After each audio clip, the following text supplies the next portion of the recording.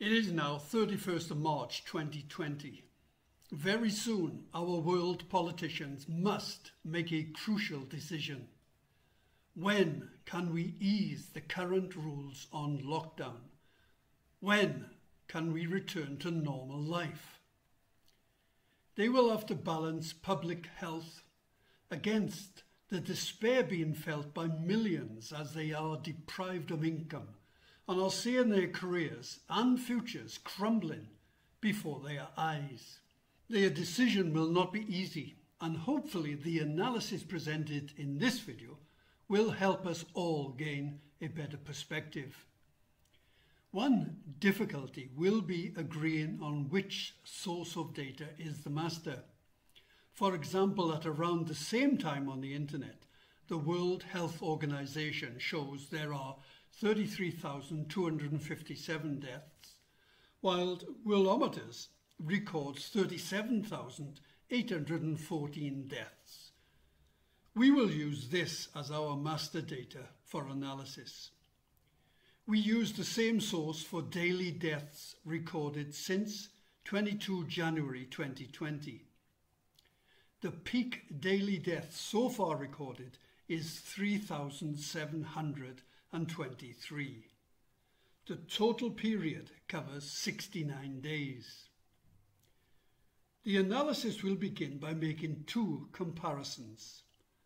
The first is, given that over 69 days there has been a total of 37,814 Covid-19 deaths across the world, how many deaths would typically have occurred over 69 days across the world? 2017 is the most up-to-date data we have. The world annual deaths for 2017 was nearly 56 million. The approximate deaths per day were 153,276.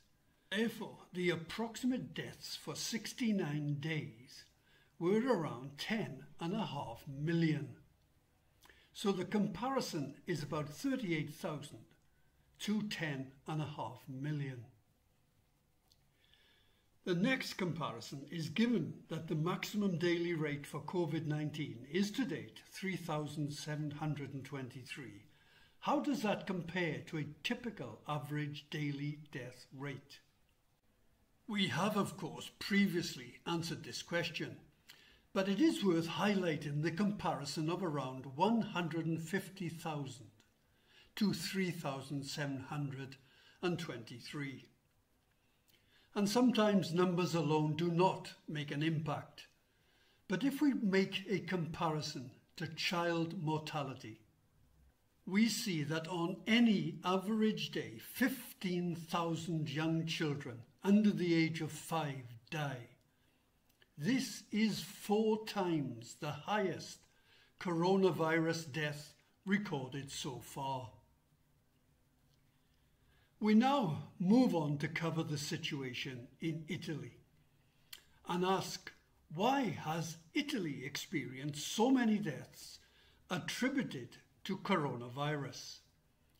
The phrase attributed to is key here. It exposes a tremendous difficulty both health organizations and politicians face when trying to understand the data. Italy has recorded 11,591 deaths from coronavirus. This graph of the underlying data shows the annual deaths by age group for Italy in 2017. You immediately notice the high number of deaths to those aged 70 and over. We first break down the data to show typical deaths per day, and then show deaths over 69 days. The typical number of deaths for those 70 or over greatly exceeds the total coronavirus deaths recorded so far. And in fact, in Italy, 85.6% of those who have died were over 70. So there is a query. Are the coronavirus deaths on top of the normal 97,000, or are they a part of it? This brings us directly to the next point. Can we trust the coronavirus statistics, especially for the over 70s and those with underlying health issues? In terms of the number of cases of infection recorded, it is simply a fact that most cases are never counted and never will be. For example, many people during the winter will have had a runny nose, maybe a headache, maybe felt unwell for a few days, but recovered as usual and never visited a doctor. So any possible cases of coronavirus, or flu for that matter, will not have been recorded. But this is not such a big issue. The big issue lies in the cases of coronavirus deaths in the senior age groups and with those who had a previously serious underlying condition. Just how do you classify such cases? How do you determine what a man of 85 died from if he was previously ill but also tested positive for Covid-19? What are the rules governing such cases? This is well explained in this article by the journalist Peter Hitchens. He quotes the example of Italy and goes on to quote Professor John Lee, a recently retired professor of pathology. Professor Lee is concerned that by making Covid-19 a notifiable disease, the authorities may have inadvertently distorted the figures. In the current climate, he says, anyone with a positive test for Covid-19 will certainly be known to the clinical staff looking after them. If any of these patients dies, staff will have to record the Covid-19 designation on the death certificate, contrary to usual practice for most infections of this kind.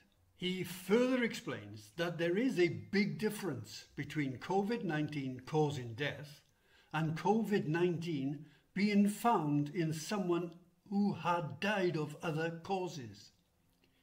Making Covid-19 notifiable might give the appearance of it causing increased numbers of deaths.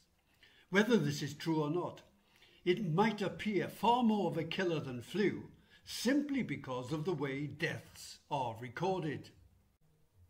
Therefore, it is evident that this may have very significantly distorted the number of Covid-19 deaths in Italy and any country with large proportions of senior citizens. This includes the United States and the United Kingdom. Let's come at the problem from another angle, another perspective. How many people on average would have been expected to die from influenza over the past 69 days? And we can then compare that figure to coronavirus deaths. We will use the annual figure of 650,000 for those deaths caused by flu.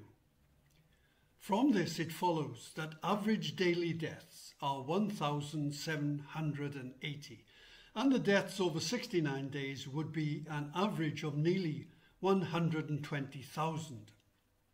This calculation would probably be low as flu is seasonal and not spread out evenly, but it will suffice for our purposes. The deaths from flu amount to almost 4 times that of coronavirus. This still leaves the proportion of coronavirus as significant.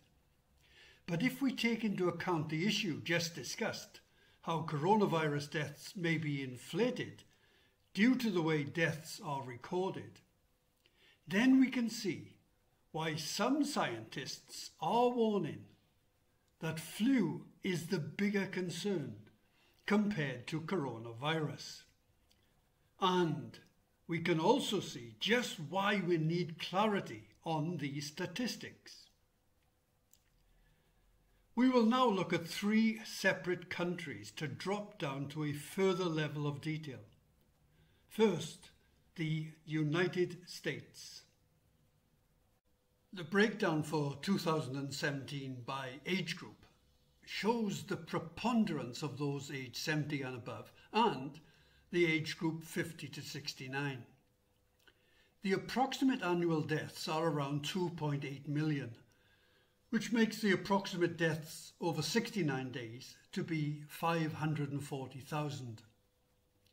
As of March 31, the total deaths from coronavirus in the US was 3,167.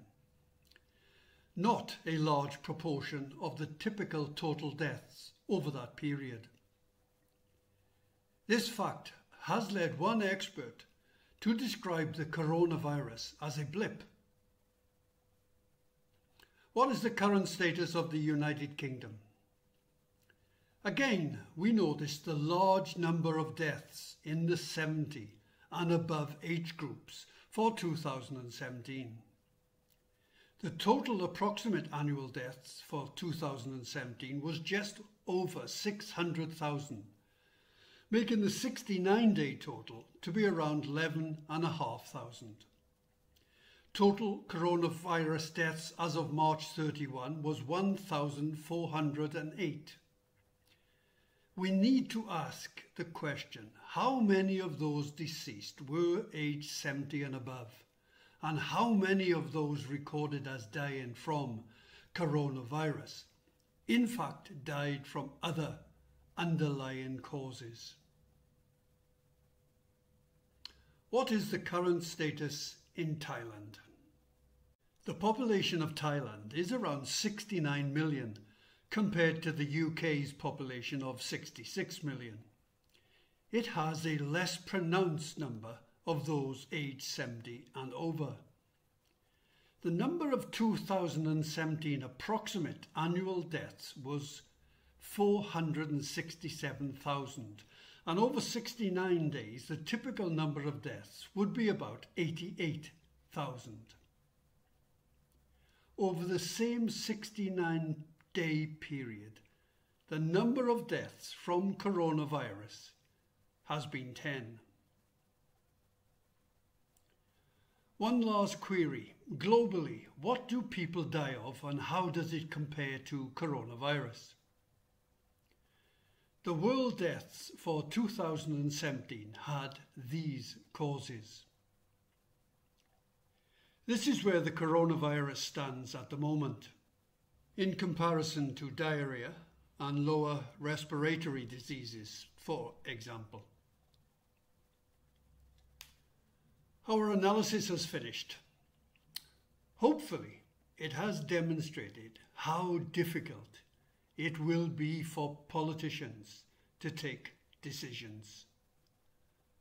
Again, hopefully, it will also demonstrate the very clear need to better understand the statistics.